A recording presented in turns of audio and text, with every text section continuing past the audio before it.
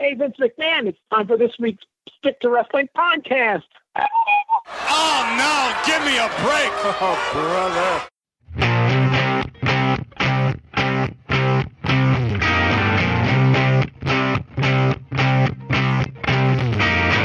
You're the meaning in my life. You're the inspiration. You bring feeling to my life. You're the inspiration. I want to thank Chicago for writing that god-awful song about their favorite podcast, Stick to Wrestling, where if you give us 60 minutes, perhaps indeed, we'll give you a wicked good and raw-boned podcast. This podcast is the recognized symbol of excellence in podcast entertainment. Before we get rolling with part 2 of the WWF Fall of 1982, I want to invite you to join our Facebook group. We talk a lot about wrestling, but we also talk about a lot of other things, like me painting and redecorating the office that Stick to Wrestling emanates from. Also, if you want to follow me on Twitter, just search John McAdam and follow the guy with the Stick to Wrestling logo as his avatar. I've only got like 1,300 followers. I need a lot more, man. Please follow me. And this is, and if you want to donate to this podcast, which is ad-free, everything free. You can just listen to it. You can donate to Pro Wrestling Archives at gmail.com via PayPal. I want to thank David Ferguson for his generous donation to the show. I did not even gloat about Tennessee beating Alabama, and I'm not going to do so now. Welcome to part 2 of WWF 1982 with Jammie Ward. Let's get rolling on that. All right, I'll tell you what, let's get a little bit caught up on the audio we have. We have the Buddy Rogers corner from the week after Jimmy Snuka had been, had received the pile driver from Ray Stevens. He is wearing a neck brace that's practically up to his eyebrows and down to the middle of his chest. He's got a giant bandage on his forehead. Obviously, I don't have the video, but we have the audio for review purposes. Let's go to that. I'd like to state that the views expressed in Rogers' Corner are those of Mr. Rogers solely, alone, and not necessarily those of All-Star Wrestling or this station. And boy, are we ever looking forward to this. We now take you, ladies and gentlemen, to Buddy Rogers and the Superfly. Welcome, ladies and gentlemen, to Rogers' Corner. I believe at this moment, for me to say we've got the greatest news there is by looking at Jimmy Snuka, perhaps don't fit right in, but let me tell you something. Jimmy Snuka will be back.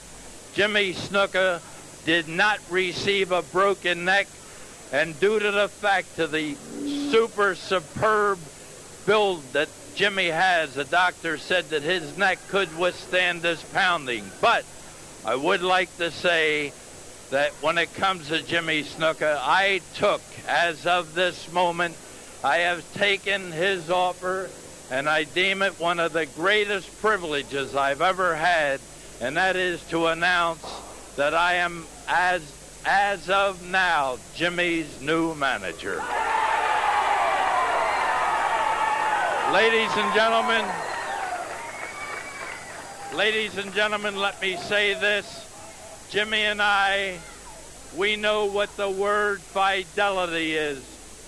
Jimmy and I will never have a contract. We don't need contracts. Every dime that Jimmy ever makes is going to be Jimmy's, and I guarantee you, I don't want a penny of it.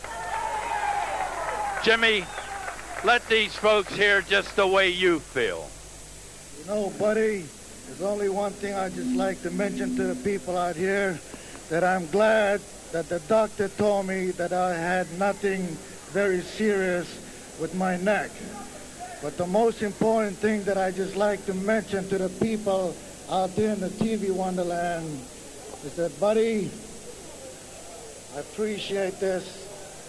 And this couldn't be any moment that I could ever need anybody else but you, Buddy Rogers. Thank you. And now, ladies and gentlemen, let's go back to the ringside. Well, Buddy knows what the word fidelity is, but he does not know how to pronounce it. I want to go to one more clip of Buddy Rogers' Corner from the next week. Let's go to that. Welcome to Rogers Corner, ladies and gentlemen. I believe I have the greatest news for you that's ever been reported in the history of wrestling. Let me tell you right now that there's one thing nobody knew about, and I'm going to let you know what it is. Ladies and gentlemen, 2 weeks before that brutal beating that Jimmy Snuka took at ringside was planned by Lou Albano, Fred Blassie, and Ray the Crippler Stevens. Let me tell you this, ladies and gentlemen. Ray the Crippler Stevens is half owned by Lou Albano. He bought 50% of his contract.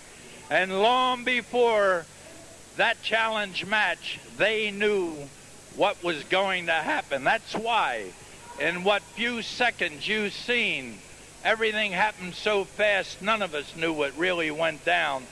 But now, today, we do know that Lou Albano, once again, just cut the throat of Jimmy Snuka and done him in again. Well, let me tell you something. That's the bad side. The good side is all the things they thought they were going to do to Jimmy didn't happen. Let me tell you, ladies and gentlemen, Jimmy Snuka did survive. Jimmy Snuka is coming around. The stitches are removed. But let me tell you another thing. Payday will be around, and it isn't too far.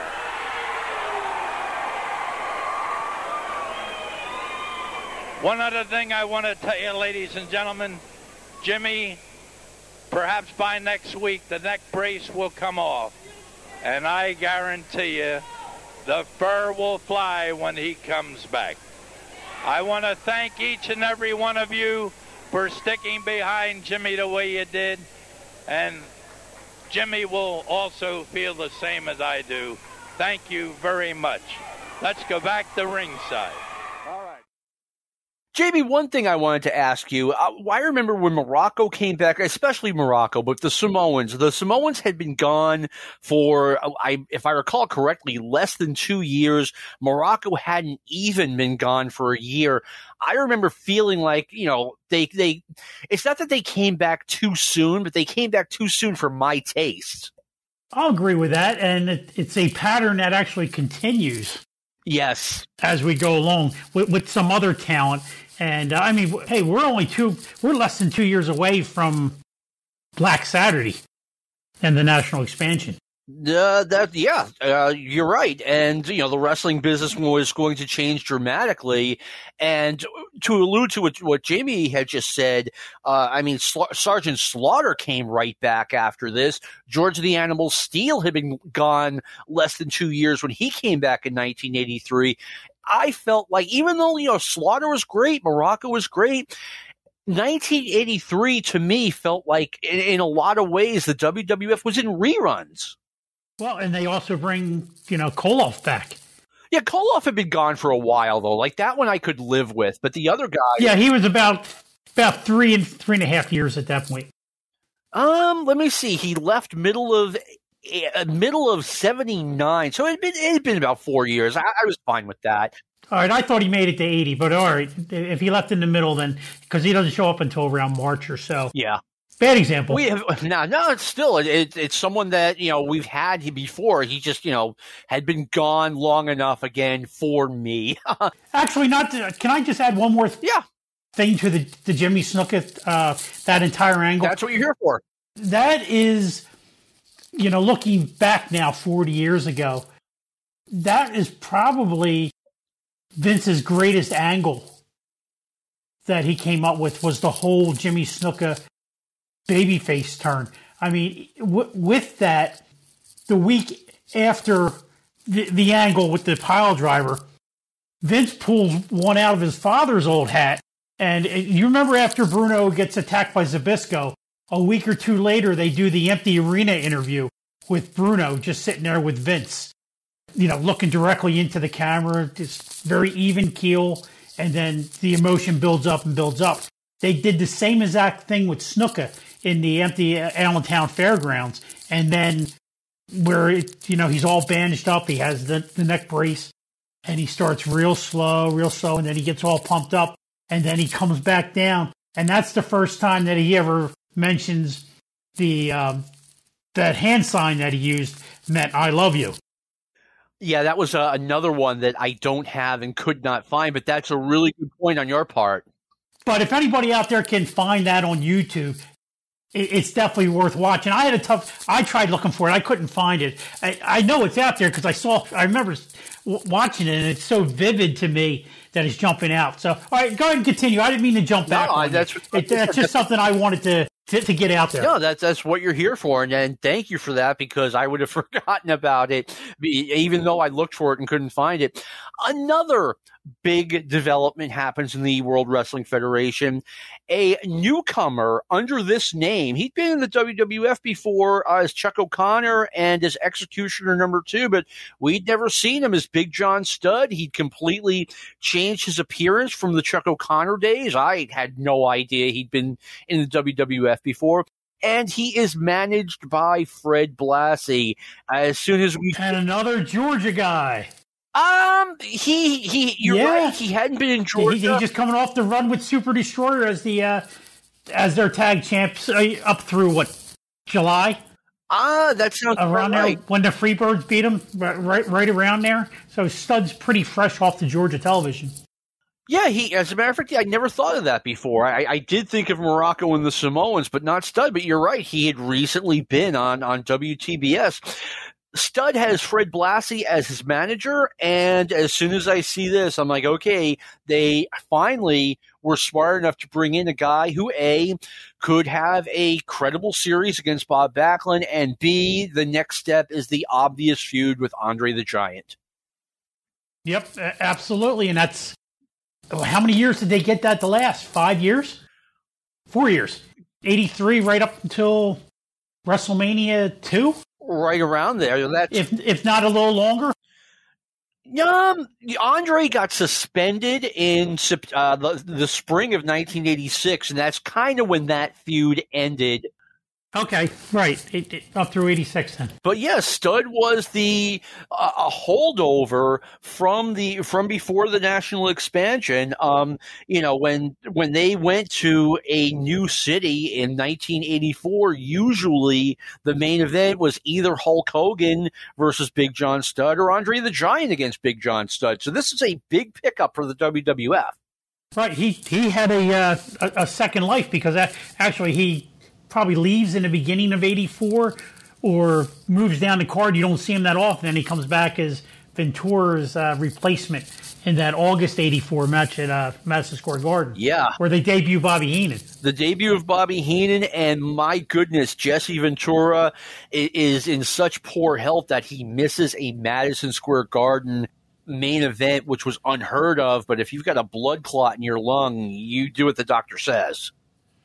Yeah, well, you know what? We're going to have a lot of fun doing this in another 2 years when we get to 1984. Well, actually, Jamie, I've got kind of something up my sleeve for 1984. Oh, okay. I can't release that information yet. But anyway, Curt Hennig, let's go to Madison Square Garden, November 22nd, 1982.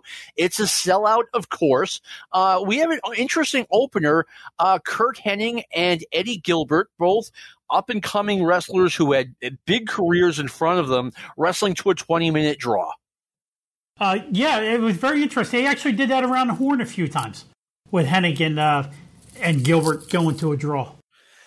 Yeah, they were wrestling as tag team partners on TV. Yes, they were. And, they were definitely undercard guys at this time. I mean, I didn't look at them and say, oh, wow, Eddie Gilbert's going to be one of your favorite wrestlers in about 5 years. Oh, Curt Hennig is going to be a major contender.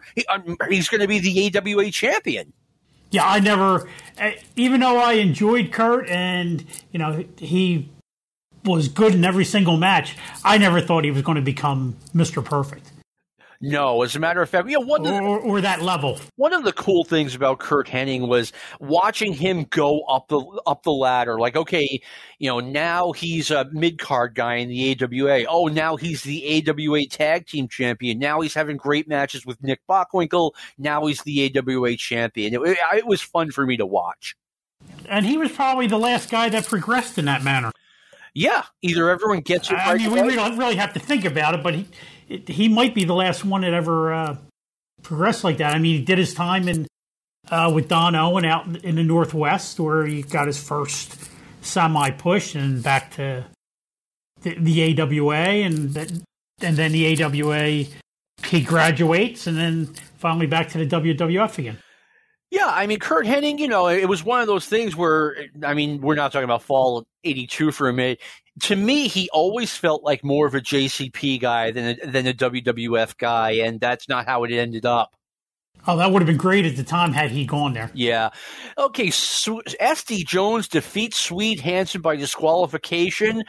Swede Hansen, 3 years earlier, not even 3 years earlier, in the main event against Bob Backlund and MSG, and now he's losing a match to SD Jones. Yeah, Swede is on his way down. He is, even after the big angle with Superstar Billy Graham. A phenomenon in the WWF occurs as Tiger Mask appears at Madison Square Garden and wrestles Jose Estrada. Jamie, I had never seen anything even a little bit like Tiger Mask before. Oh, no. I mean, we were fortunate enough to had seen him in August against Dynamite Kid and had no idea he was going to come back in November and actually appear on several cards. Looking back at the results here in Wilmington, Delaware, on November 18th, he went up against Curt Hennig. And then November 19th, he's wrestling Eddie Gilbert. Yeah, I wish he had come up here, but he didn't. Yeah, well, we're going to cover it in a few minutes. I mean, he's also at the Spectrum where he wrestles Eddie Gilbert. And years later, when I got to know Eddie, I had asked him about that match. And he said it was one of the easiest matches they ever had because the guy was like a feather. That does not surprise me.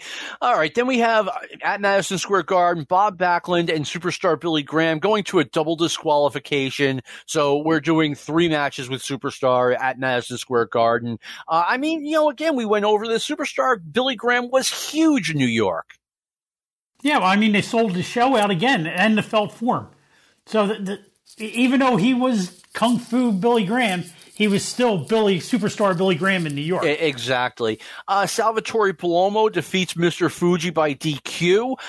Salvatore Palomo, I was never a big fan of his. I mean, he was a good carpenter, but he actually got a really good reception in New York. I watched this show pretty recently, and they liked him.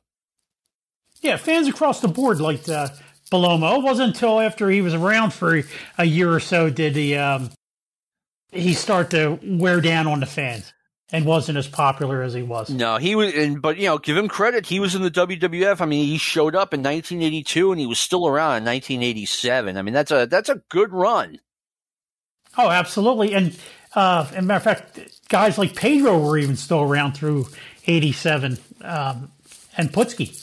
Exactly. Even though not on TV, they were still appearing on house shows, especially on the East Coast. Yeah, they both went on hiatus for a while. I remember when Pedro Morales came back, he left beginning of 83, then he came back in 1985, and they introduced him in Madison Square Garden in 85 while Muraco was in the ring waiting to wrestle, and they definitely did that on purpose.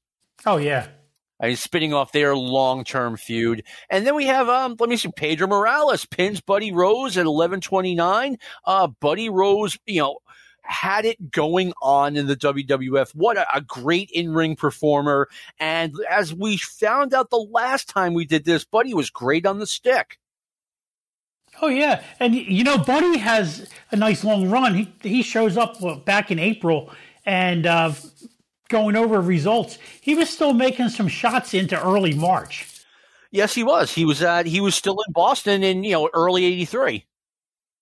Yeah, so he had a good run. They must have liked Buddy. Well, again, he did get several more shots, even though he he never lasted. No, he didn't. But, Buddy, I mean, like I said, great in-ring performer, just didn't really have the WWF look. I thought they rushed this a little bit. Jimmy Snuka defeats Captain Lou Albano and the referee stops the match for blood. If I were booking this at Madison Square Garden, Jamie, I would have started with either a traditional tag team match, Jimmy Snuka and, I don't know, Rocky Johnson or Buddy Rogers, but I wouldn't have done that right away against like Lou Albano and one of his charges. Maybe Albano, Saito, and Fuji against Pedro and two of the baby faces, where Albano keeps running away from Snuka. But that's not what they did, and what can I say? They were successful anyway. I should never second guess these guys. Yeah, I'm guessing what they figured with New York, that the money was going to be in Snuka Stevens.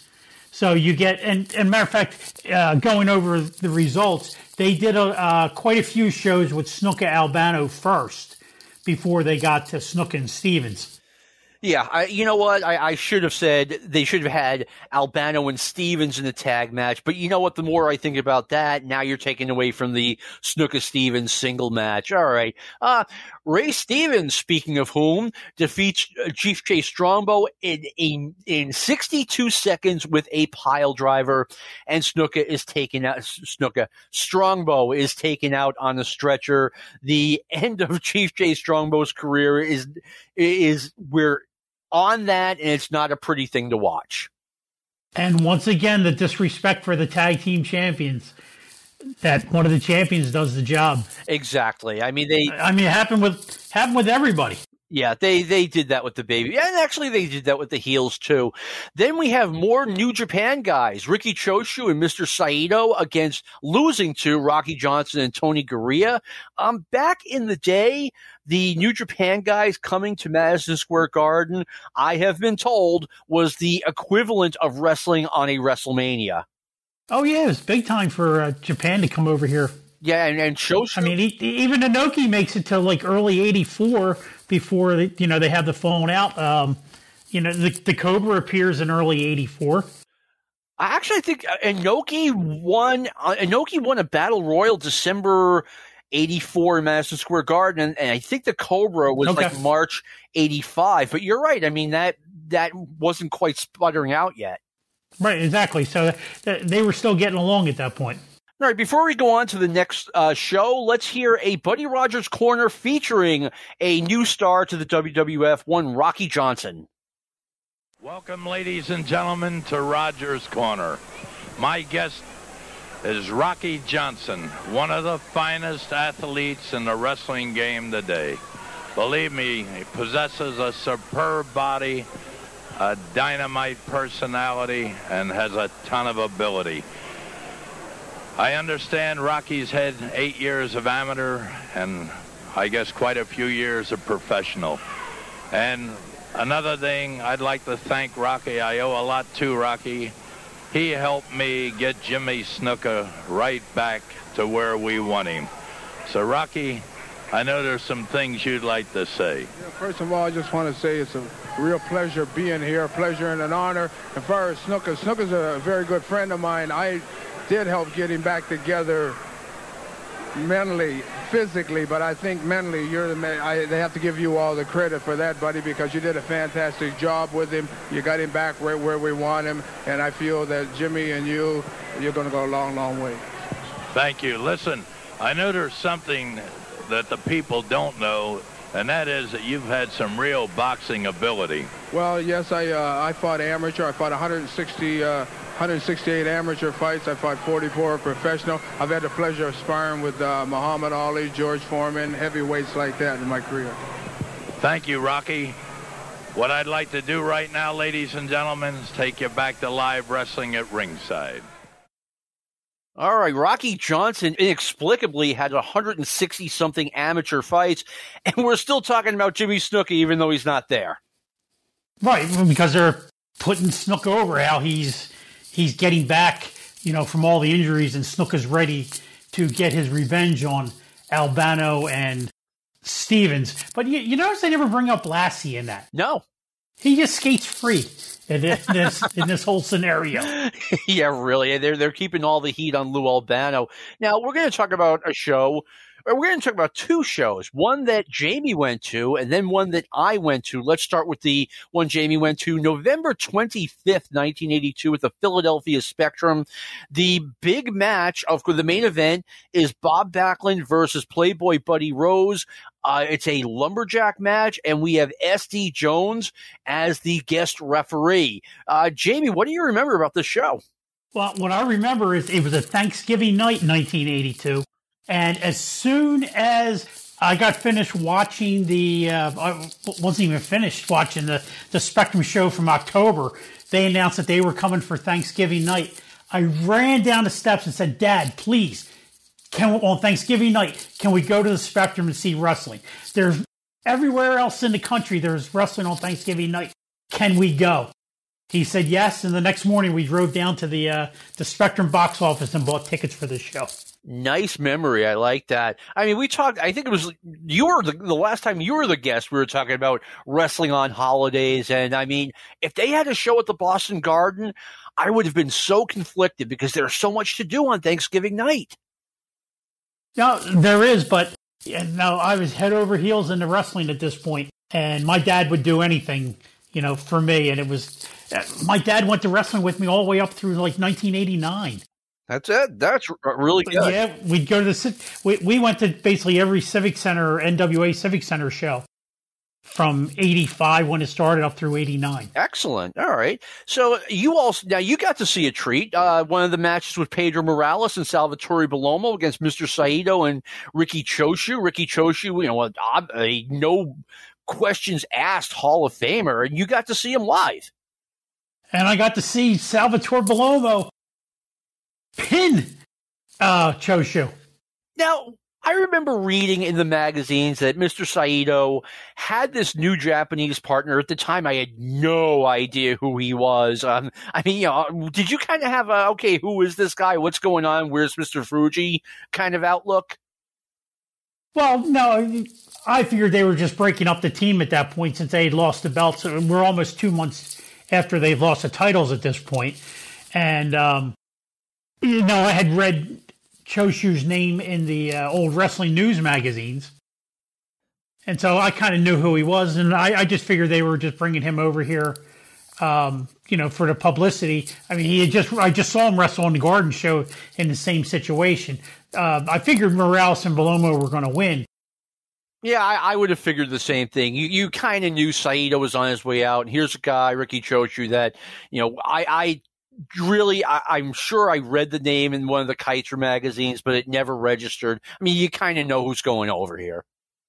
Yeah, exactly. All right. You guys got an extra Thanksgiving treat because you did get to see Jimmy Snuka and Buddy Rogers versus Captain Lou Albano and Ray Stevens when Snuka pins Albano with the splash from the top rope. Yep. And Rogers looked phenomenal. You didn't ever know. I guess he was well into his 60s at this point, but the guy looked great, and he could actually still move in the ring. Yeah, I've seen this. I haven't seen this in a while. I have it on tape somewhere, but I do remember being impressed by how great shape Buddy Rogers was in. And I saw Rogers in 1991 at a convention, and for a guy his age, he looked fantastic. Yeah, he did. And I mean, this is far from a 5-star match or anything, but I mean, sitting there live, getting to see, I got to see Bruno, but getting to see Buddy Rogers, another living legend, who I would have never thought I'd ever had the opportunity to see wrestle. Actually, wrestle. It was a great part of my wrestling fandom early in my life. Here I am. Oh man, you got to see Ricky Choshu live. I'm just like, and I kind of gloss over. It's only Buddy Rogers, one of the greatest wrestlers of all time. All right. And then on December the 4th, 1982, WWF returns to the Boston Garden. Of course, I went. Main matches are former Portland guys. Rocky Johnson defeats Buddy Rose by DQ. Jimmy Snuka defeats Captain Lou Albano by countout. 3 minutes and 25 seconds. The match had barely gotten started when Albano juices and runs to the dressing room. I remember feeling a bit unsatisfied by that, but the fans loved it, Jammie. Oh, yeah. I mean, anytime Albano got his, the fans were into it. Every single time. And they knew to only do it like every 3 years or so, and we hadn't seen it since Pat Patterson did it to Albano. Coming off the last show, superstar Billy Graham defeats former referee Ivan Putski, 5 minutes and 25 seconds. And then there was a memorable main event. Bob Backlund defeats Ray Stevens via countout. Stevens was going to pile drive Backlund not outside the ring, on the apron. Bob Backlund just catapults over, gets back in the ring as the referee counts 10. I remember this match because generally speaking, the Boston Garden just, weird finish, that's okay. The fans seemed not to like that finish. I didn't like it either. And secondly, Ray Stevens, a legendary worker. Bob Backlund could work still in 1982. Jamie, I think you've been on the show. I'm like, I probably remember like 5% of the matches as being very good or very bad. This was a very bad match. That's surprising considering the two guys that were in it. Yeah. I mean, you would think that even though Stevens is winding down at this point, Backlund could still go.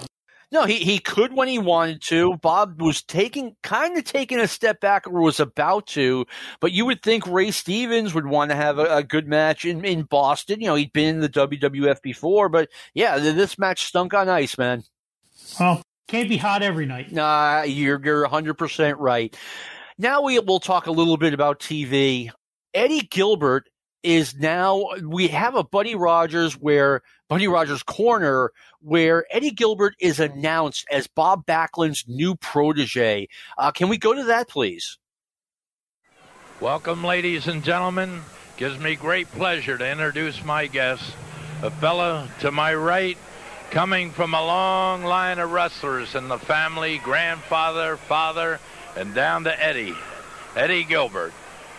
And to my left, none other than the outstanding manager of the Worldwide Wrestling Federation champion, Arnie Skolin.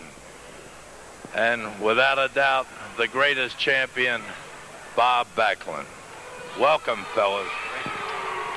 Bob, I understand that you've taken a very particular interest in the fellow alongside of me, and I know you'd like to tell the folks about him.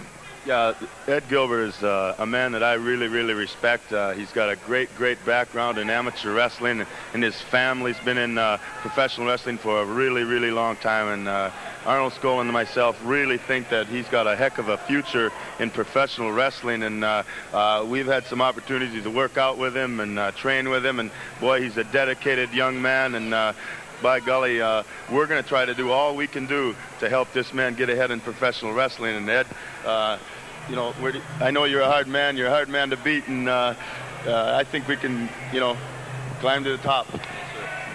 Mr. Rogers, I would like to publicly thank Mr. Skolin and Bob for taking the interest in me, and also Bob, the long hours and the sweat that you put into me, and it's just a great honor, and I'm going to give 150% every time I step in the ring. Thank you very much. Well, the big surprise is next week, ladies and gentlemen, these two fellas will be in the ring as a tag team. It'll be real super to watch and see what happens. With that, we'll go back to ringside wrestling. Jamie, I don't know if you remember what your reaction was when you first saw this. Maybe I had been watching wrestling too long and, knew what was going to happen next. But I'm like, okay, how long is it going to take for one of the heels to absolutely splatter this Eddie Gilbert guy? Yeah, once again, this was a Stevie Wonder moment. I hate to keep picking on Stevie, but you knew somebody was going to get their hands on Gilbert. You absolutely knew what this was going to lead to, and it eventually came around. And you know what? From a visual standpoint, Eddie looked like a little kid sitting in that chair. He did. Because he wasn't sitting upright. Nobody told Eddie to sit upright in the chair. Instead, he was all slouched and everything. And you would think Backlund of anybody, since he used to make people recite all the presidents in order to get his autograph. You think that he would have said, "Yo, Eddie, straighten up in the seat or something, just for that that visual.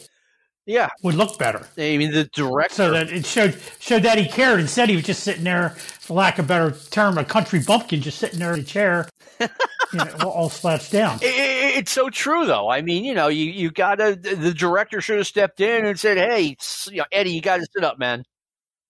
I mean, I would have been excited as hell. Bob Backlund going to take me under his wing. Yeah, it hardly had any emotion at all.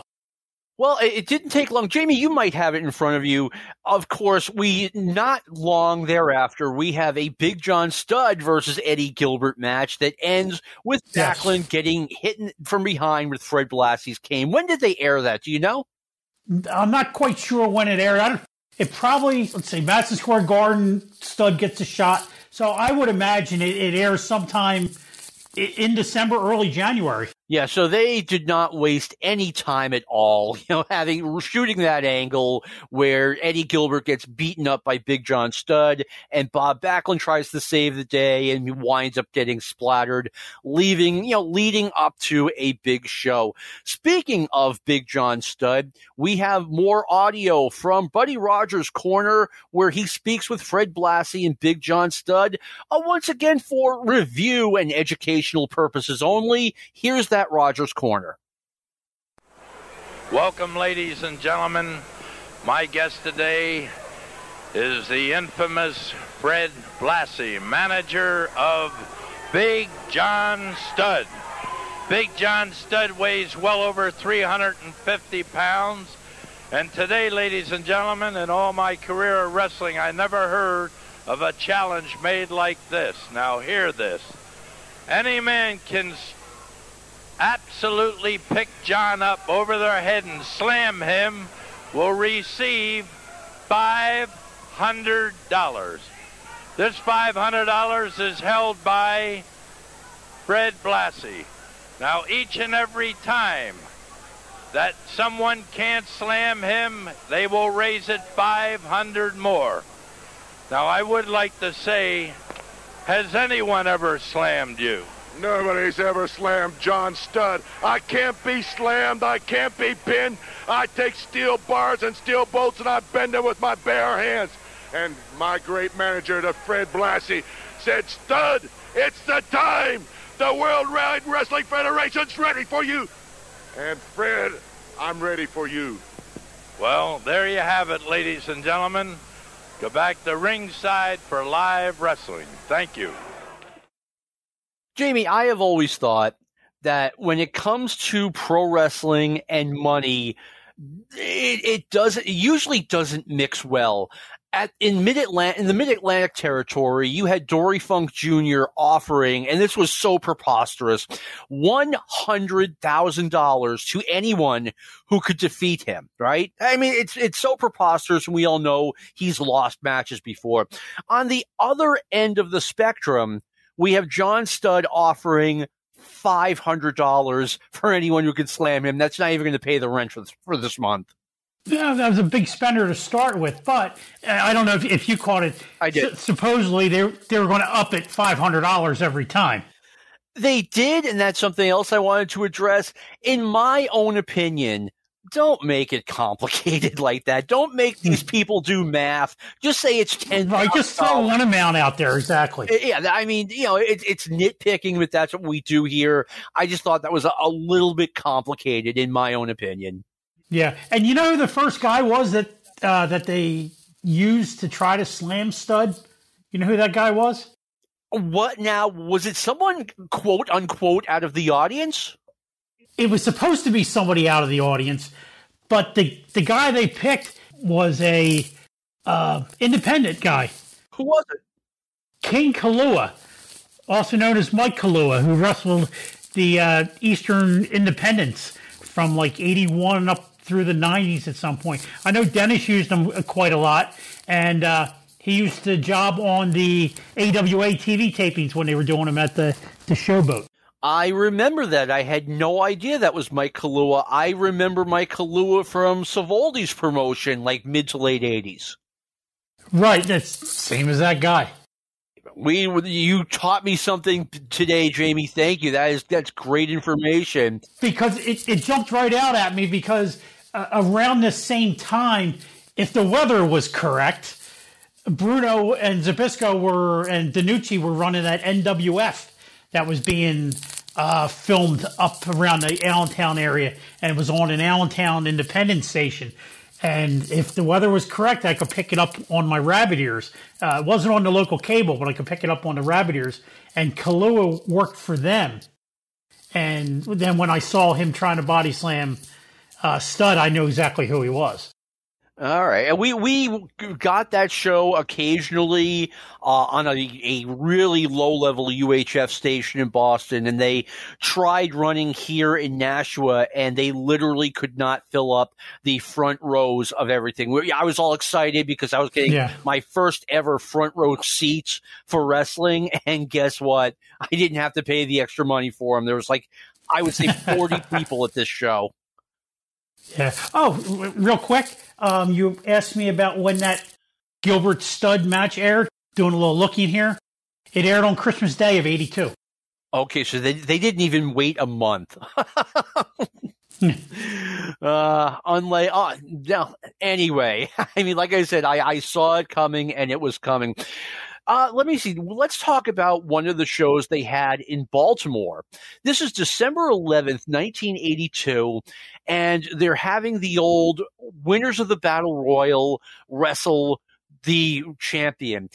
Fuji and Saito Mr. Fuji and Mr. Saito had been in the WWF since summer of 1981, so they are stale, and they were not even singles wrestlers, and they win the Battle Royal. And they decide to have, Mr. Fuji go up against Bob Backlund. I don't know what the people of Baltimore did to deserve this. I would have been pissed had these guys who were clearly on their way out, or it looked like Mr. Fuji was on his way out. Saito was. This guy who was now a middle of the card guy getting a shot at Backlund this late in the game. I could see a little Neely Shockett probably throwing trash in the ring when he sees those two guys. Win the Battle Royal. I don't understand that booking at all, unless they just pulled names out of a hat that night and said, all right, Fuji, you're getting the match tonight. That's the only thing I could figure. I can't even imagine. I mean, you've got superstar Billy Graham, Buddy Rose, other guys in this Battle Royal that would have been way better choices. Baltimore was treated to Jimmy Snuka and Rocky Johnson, defeating the tag team of Ray Stevens and Captain Lou Albano. Of course, it's a countout. I'm guessing the heels ran away 6 minutes and 20 seconds. Yeah, and it makes sense that the Snuka Johnson combination, because if you know what you know now with the whole Peter Maivia, Rocky Johnson connection, along with all the Polynesian wrestlers in general, it makes sense to put Snuka and Johnson were teaming up because they were probably real friends in real life. Yeah, it made sense to me because I believe it or not, I knew that they were both, not at the same time, but they were both kind of Portland guys, if that makes sense. Yeah, it does. All right. Before we talk a little bit more about what was going on in the WWF in 1982, let's do another Rogers Corner, this time with who I thought was going to be the next WWF champion, the magnificent Muraco. We take you to the Buddy Rogers Corner. Before we do, we state that the views expressed in Rogers Corner are those of Mr. Rogers alone and not necessarily those of Championship Wrestling or this station. To Buddy Rogers we go. Welcome, ladies and gentlemen. My next guest is magnificent Muraco. It's been a little while back, but I had an interview from a very top sportscaster. And he asked me who I thought at that time was the three best wrestlers in the world today. And you were one of them, Backlund was the other, and Snuka was the other. So I would like to start off by saying, welcome to Rogers Corner, and I know you have some things to say. Well, first of all, it's very gracious of me taking time out of my very busy schedule to be here. As you know, I'm on many network television shows. I'm busy. I have a full itinerary. As far as your analyzation, as great wrestlers goes, of course you have to say Bob Backlund would be one of the great wrestlers because he does have the World Heavyweight Championship. Of course you would have to say Magnificent Muraco is one of the great wrestlers in the world because as many times as he's defeated the world champion, as many times as he's humiliated the world champion, as many times as he made fun of the world champion, that you know if a man's at the top and he has the man that can beat him, then obviously. But come on, Mr. Rogers. Come on. Two-time world champion, isn't that so? A man of many years, of many experience, of many matches, of many miles behind you. You, with all the wrestlers you've known, everybody you've seen, you have the audacity to say that this Cro-Magnon imitating as a man. I've had it with, this is Muraco's corner here. Let me tell you what's going on. This is here. When you're the best, when you're number one in the whole wide world of professional wrestling, no matter whether it's Rogers' corner or it's Muraco's corner, I come out here, I know what's going on. Isn't it true that once before you collaborated with one Jimmy Snuka before Lou Albano? Maybe you had something to do with it. Lou Albano, hey, we're finished with this. Let's take this match right back to the ring. All right, the ringside we go. Jamie, I actually remember at this point, I started rolling my eyes at that whole disclaimer thing. It was already nonsensical, but I still thought at this point Muraco was winning the title, and I was salivating over the idea of Magnificent Muraco defending the title against the newly turned Jimmy Snuka. It felt like a dream match to me, and while the championship wasn't, or the world championship wasn't involved, they did get around to what I thought was just an obvious match. Right, and that was a big-time feud, but imagine if Muraco had been the world champ. Yeah. With those two going at it. That would have been a license to print money. They could have done probably 4 matches in Madison Square Garden. I mean, absolutely. And it was just like Buddy Rogers was saying, in my mind, we are looking at 2 elite top 10 in the world talent. Either one could be NWA champion type wrestlers. Yeah, it just took a while to put the two of them together. But even when they did finally get together, it was magic. It really was. I mean, they waited for Muraco to get done with his feud with Backlund, and then they brought it out for the summer of '83, and I'm pretty confident Jamie and I will be talking about that in about 6 months. So I'll tell you what. Now, that was there's 2 interesting things from that Rogers corner, if anyone else picked up on it. Number 1, there was no Lou Albano. It was just Muraco by himself, and Muraco was a little low-key for Muraco. And the other one was the first time it's finally mentioned that Snuka and Rogers knew each other before.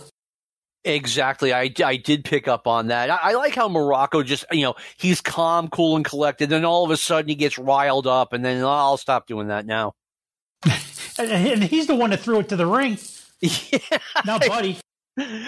All right. You know what? I know it's technically not fall 1982, this Madison Square Garden show. It's December 28th, so it's a week later, and we can do that. This will give you an idea of where Eddie Gilbert's push is going. He's in the opener against S.D. Jones that goes to a time limit draw. Yeah, I mean, they pumped it up and let it down. And it really doesn't come in. It doesn't come into play again, that whole Eddie Gilbert Backlund thing, until the Masked Superstar angle a year later. Exactly, and this was right after Eddie's car wreck. Let me see. Tony Gurria beats Johnny Rodz. Buddy Rose defeats Ivan Putski by countout, which is a little bit surprised because usually once the heels lose to the champion in a city, they lose the rest of their matches. Yeah, but I'm just seeing here on December 26th, Buddy Rose is still getting title shots against Backlund in Worcester, Massachusetts. Worcester. That is how it's pronounced, and that took me aback when I first moved up here.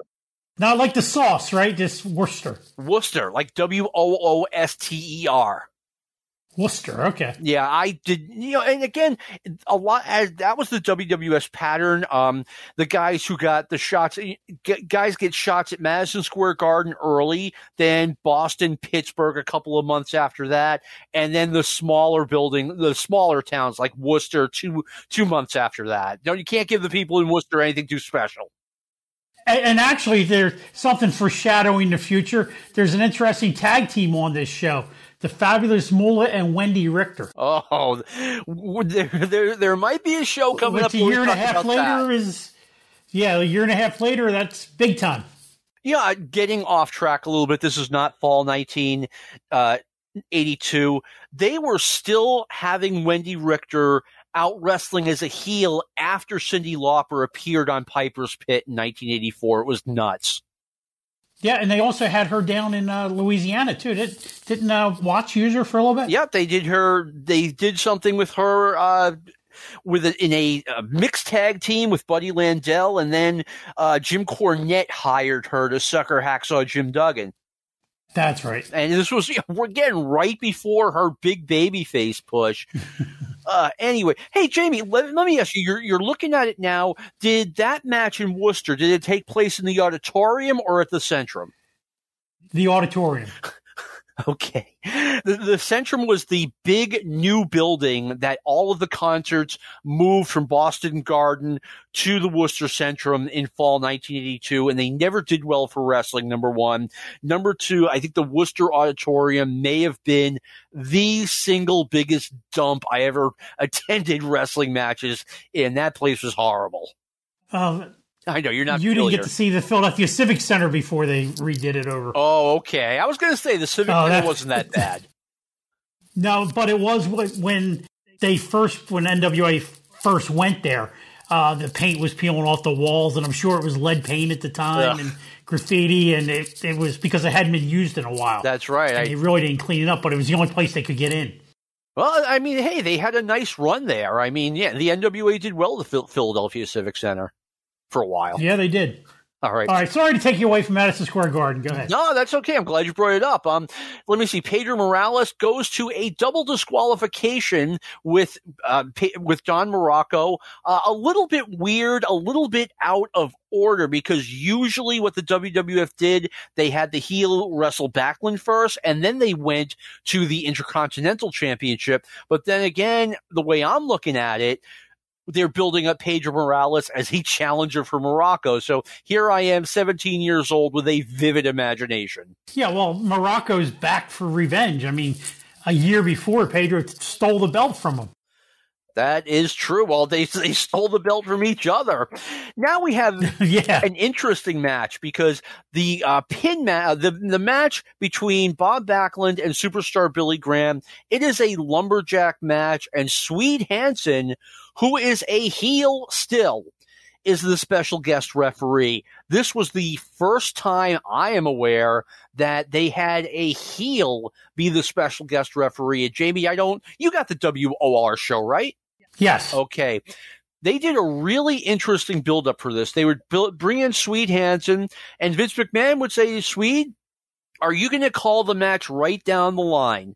And Hansen would just be like, I'm going to call the match my way. And he didn't elaborate as far as what that went, and it kind of made me, look at it funny. I'm like, okay, what are they doing here? Are they going to put the title on Superstar Billy Graham instead? It gave you that. I could see how you got that opinion from that, but by this point, especially on television, Swede was starting to get over with the fans, even though he's basically doing the heel jobber type role, but he was starting to get over with the fans, and the fans were cheering him. So me personally, this was another Stevie Wonder moment for me. I kind of knew what was going to happen here. All right, I had no idea. I was thrown by the whole thing, and like I said, he refused to say, I'm going to call it right down the line. He's like, I'll do whatever I want. All right, let me see. Jimmy Snuka defeats Ray Stevens via countout, 6 minutes and 50 seconds. Kind of a letdown to what seemed like should have been a bigger match, a bigger feud. I mean, without looking, I forget if they come back in January with that match or not. I don't think they did. I think they just had the Big John Studd match.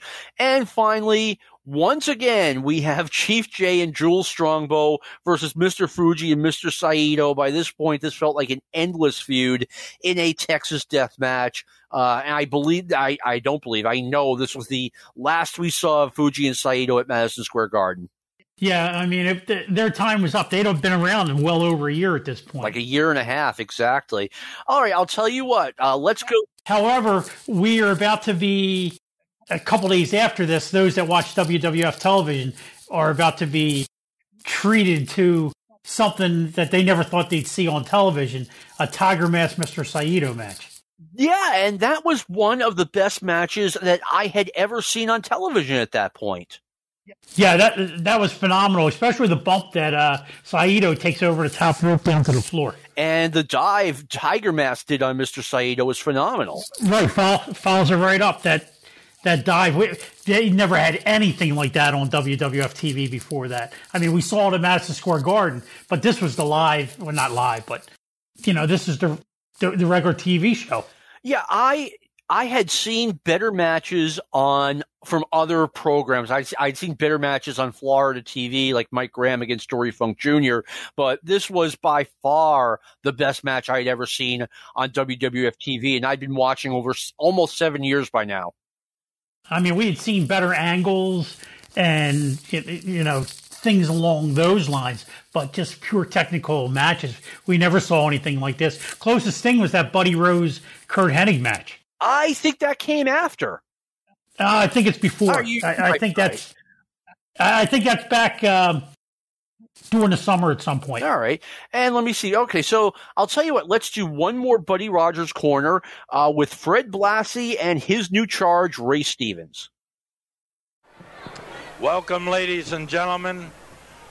At this particular time, believe me, it takes a lot of nerve for me to bring on my two guests. Really, they're not guests by choice.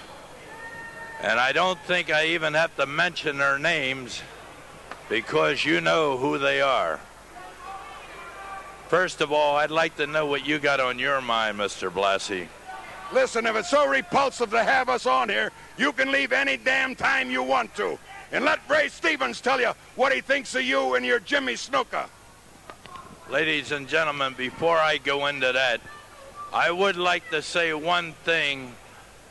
The two most unscrupulous matches I've ever seen in my life were performed by this gentleman right here. The one man, till this day, never wrestled again and suffers, believe me, an awfully lot. But the second guy that he tried to do it to, thank God it didn't work. Our boy Jimmy's still around, and I can't wait till you, Ray Stevens, are in that same position. Maybe you'd like to say something. Well, I'll tell you right now, Mr. Rogers, it is your pleasure for us to be out here number one. I mean, we don't care about your feelings or anything else. And as far as you seeing my neck get put in that position, I don't think that you'll ever see anybody that's horse enough to put my neck in that position. And I don't know about that. Wait a minute. I still think that when you get in that ring with our boy Jimmy, he's going to do a number on you like you never seen before. What do you think, ladies and gentlemen? Listen, let me tell you something else. Jimmy Snuka, Lou Albano was doing fine with Jimmy Snuka. He was a good manager. He manages money. He can't help it if he's a dummy out of the jungle and don't know nothing about money. Come on, Ray. Come on, Fred. This bum, sleazy, slimy Rogers. Get out of the way. Get out of the way. Take a walk, you bunch of bums. Take a walk. Take a walk. Your day will come. Your day will come. Ladies and gentlemen, we'll go back to ringside. Thank you. Lou Albano doing a run-in on Buddy Rogers' corner. I didn't appreciate Lou Albano as much as I should have during this time, Jamie. No, he was pure gold. I mean, his entire time, I loved I hated Albano, but I loved Albano. if that makes any sense. It does. I hated him too, even though I was a fan of the heels, but I just didn't appreciate his shtick enough. It took me years to be like, oh my God, this guy was absolute gold. Yeah, I mean, it's still the highlight for me is when he went Japanese. Absolutely. Those interviews were, better than when he went Moondog, better than when he went, Samoan. When he went Japanese, that was his best shtick yet. But what I liked out of that Rogers Corner, Buddy didn't take no crap. He stood right up to the three of them. Tell him how he feels. And I like what Fred Blassie had to say, that, if you don't like it, you can get up and get the hell out of here. That was great. Bunch of arguing old men. Yes, exactly. Like you and I are now. There we go. Except I think they were younger, but anyway. All right. Now, once again, for review and educational purposes only, we have one last interview. It is with Bob Backlund. This one actually isn't from Buddy Rogers' Corner. Let's hear from Bob now. This is Cal Rudman with the Golden Boy Arnold Skolin and the just victorious Bob Backlund defeating Buddy Rose. How does it feel? Oh, it feels really good, to get a victory over this man, especially the way all the people were responding and that support, what that means to us. We had a big crowd here tonight, too, an amazing crowd. I don't know, it's hard to explain to people out there that have never wrestled before, but Arnie knows how it feels when those people get behind you and they support you and they give you that extra adrenaline. And I was a little down tonight, but boy, when they get behind you and they really fire you up and they give you that extra energy. Well, let me tell everybody what you did it with. This is the first time that you have won a match at the Spectrum with your bread and butter hold, the chicken wing. And what really made the chicken wing work was your crossface hold. Do you want to explain exactly what happened there? Well, a chicken wing is pressure on the shoulder, but when you crossface him, when you get those hands locked, it's virtually, I don't think anybody can get out of it. And Arnie's been wrestling for a long, long time, and we perfected that hold. He helped me with it, and I got this man to thank for that hold, and I really appreciate everything Arnie does for me every day. Something. Well, Cal, let me say one thing. I mean, you can teach somebody something, but if you don't have a fellow like Bob Backlund, who's in such terrific condition, no matter if you know a hold, but Bob is in such terrific condition. He works out regularly every day, and he's such fine condition that if he ever gets that hold on your brother, it's all over. Well, I can give testimony to that. Just before we went on the air, you congratulated him in the absolute heat of the battle and the sweat pouring out of him about how he locked his fingers in. Do you want to explain that to the audience? Well, that's something we've been working on for a long time. Demonstrate that, just what happened. Well, we just don't want to show everybody how we do these things. How he slid the fingers in, that's all. He just got him, hooked them in good and tight, and he just cinched up on that chin. This is the one, grip like that. That's the way I had it. And he's such a fine athlete, Cal. I just don't want to boast in front of him because... Well, he is. I'm a witness to that. But, he is a great athlete in tremendous condition. I've seen many where I've wrestled, many world champions, and I don't think I've ever seen any of them as fine a condition as Bobby is. And he knows wrestling inside and out. Now, there's to tell you exactly what happened, you didn't just go into the chicken wing. You set him up. You did the arm stretcher hold. Do you want to explain why you did that and why it was necessary? The chicken wing has been my bread and butter, and I'm trying to weaken his arm, get him in a position to get him in that hold, and it makes it a little easier when he's tired, when you got his arm wore down a little bit. And when you get a man, a weak spot on a man, whether it's his leg or his arm or his head, you try to stay on it and wear him down, and maybe you're going to sneak something on him. And tonight it was a chicken wing. Yeah, now he got 5 quick, big elbow smashes in a row. How badly stunned were you? Well, he had me going pretty good there. I must admit, I got you can't judge the book. The book by its cover. That's your favorite saying. You got to read through it, and you look at this man, and you wouldn't think he could do what he can do in that ring. But I respect that man. Yeah, he's very agile. Yes, he is. And Cal, I got a tough one coming up here in the Philly area. A real tough one. What is that? I've got. We just signed a match with Don Muraco. Yeah. Well, okay. Tell me about that. He's a man that I've wrestled him before, and he's tough, and we're looking forward to a heck of a wrestling match. And I know Arnie respects him. We don't care for some of the things he does or some of the things he says, but boy, when we get in the ring against him, we know we got our hands full. And we know we got a few surprises for Don Muraco too, because we've wrestled him before, so we're going to go about it a different way this time. Well, wait, let's go into this a little bit more. You say this very low key. You've wrestled him before. Now, the truth of the matter is, I believe it was in Madison Square Garden. they tell us it's the toughest match you've ever had and the worst beating that you've ever endured, the most pain. Would that be close to the truth? Yeah, sometimes you can win the battle, but you don't really win the war. Sometimes you win the match and you get hurt worse than your opponent. But how badly hurt were you there, Bob? He had me going pretty good, and I hung on. But every time I get in the ring with him, like I say, I have my hands full. But all these people around here have been supporting us. Oh, they're really behind you. The energy, the crowd was magnificent. I can't thank them enough for everything they've done for me, and I try to train hard and work out hard and do my best in the ring just for those good people out there. Well, I had told you when we first came in tonight, we both got here early. You got here very early to work out, and the kids wanted autographs. So as I signed each one, I asked them who their favorite wrestler was. And, hey, the only way to take a survey is to do it. And I told you, I was a little surprised, but kid after kid after kid chanted your name.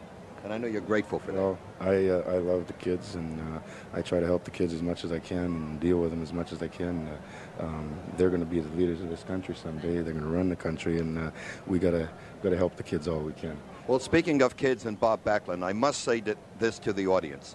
Number one, the wrestling program that you run in the New York area for kids, which we discussed in an interview that I did with you, is just unparalleled. And second of all, when I was co-host and entertainment chairman of this year's Arthritis Telethon, you were kind enough to come all the way down from home, and we broke the record, over $800,000, and that came in on Channel 17 here in Philadelphia, where Championship Wrestling is seen. And I can't tell you how grateful everybody is, because there are a lot of little kids suffering from arthritis, and what you did there is just amazing. Well, thank you very, very much, Cal.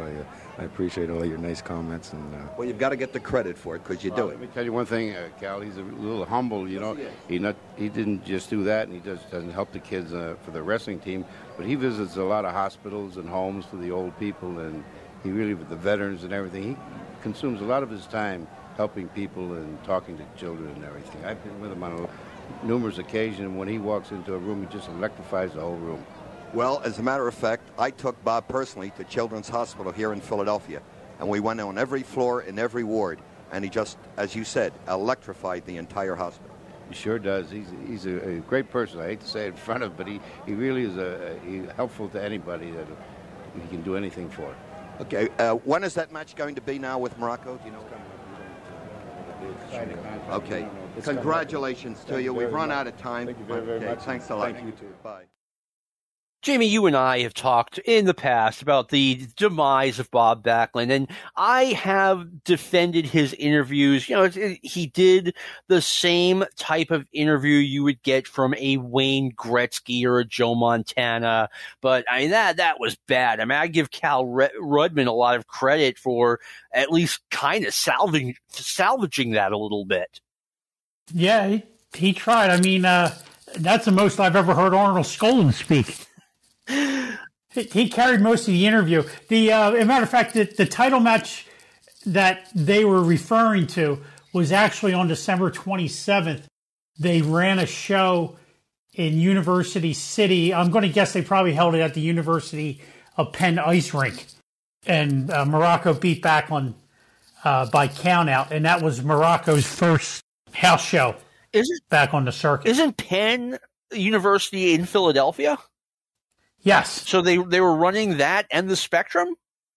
Yeah, they ran the Spectrum, earlier in the month? Oh, wow. I had no idea. And then they, no, I could be, I'm just taking a quick glance here. They didn't run the Spectrum in December. They just ran this one show at University of the City. Then they returned to the Spectrum. All right, that could have. I'm going to bet they were probably opening the University of Penn's ice rink or something. That's why they held the show there. Plus, over the holidays, every year, Disney on Ice or the Ice Capades always had the Spectrum booked up during that time. All right, that explains it, because I was thinking, okay, that's probably a Sixers / Flyers thing, but you're right. Ice Capades right around the holiday. Jammie, I want to thank you for being the guest here on Stick to Wrestling for the past 2 weeks. Thank you for taking the time. I really appreciate it. I'm around anytime you need me, John. Well, thank you for that. And thank you for having me. Oh, hey, you're perfect for this kind of show, man. Thank you. I want to thank Brian Last for giving Stick to Wrestling a forum on the Arcadian Vanguard Podcast Network. I want to thank Lou Kippelman for all the great work he does. And I want to thank everyone for listening. We'll be back next week. That's pretty much it. Thank you for listening. And this has been a production of the Arcadian Vanguard Podcast Network. Go Vols. This concludes our podcast day.